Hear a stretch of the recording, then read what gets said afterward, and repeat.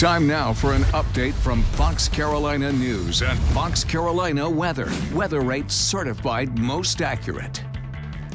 Good Thursday afternoon. I'm Cody Alcorn. It is a hot afternoon out there. We'll check in with Chief Meteorologist Kendra Kent in just a moment to see if we have any showers or storms like we've been seeing in the past. And of course, a look at the 4th of July holiday weekend.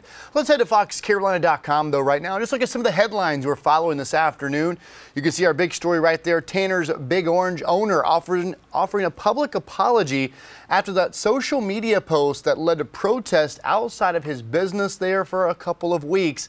It happened right there on Pleasantburg Drive. We have seen protests out there. Right when it started, there were several dozen people out there. But today he issued an apology. And you can watch that entire apology right there at foxcarolina.com. You see over here in Spartanburg County, they passed a resolution encouraging folks to wear masks, but they are not requiring a mandate at this time. So they are joining Anderson and making a public announcement saying, hey, you should do this, but not mandating any type of mask ordinance. And of course, right here, heating up for the 4th of July weekend, Kendra will check in with us in just a moment, but you can see Wofford College announcing home game times. Also, pandemic, the COVID-19 prompting layoffs at Belk department store chain.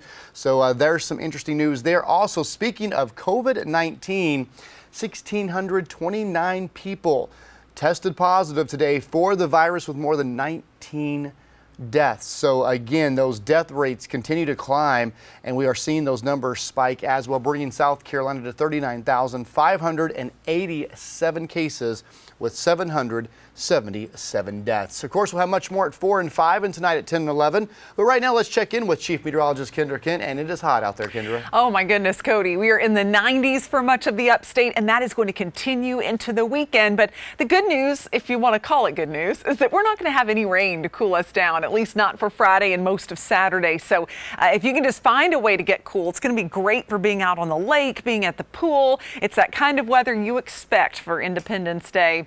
As we go into next week, scattered storms will be back in the forecast. So let's break down your Friday in case you're taking that as a holiday and you're going to be maybe heading out to the beach or the lake. It looks like weather should cooperate nicely. Highs in the low 90s for the upstate, mid 80s for the mountains. Of course, you'll want to check in on the morning news first thing in the morning, as well as at 4, 5, 10, and 11, and download the Fox Carolina News app.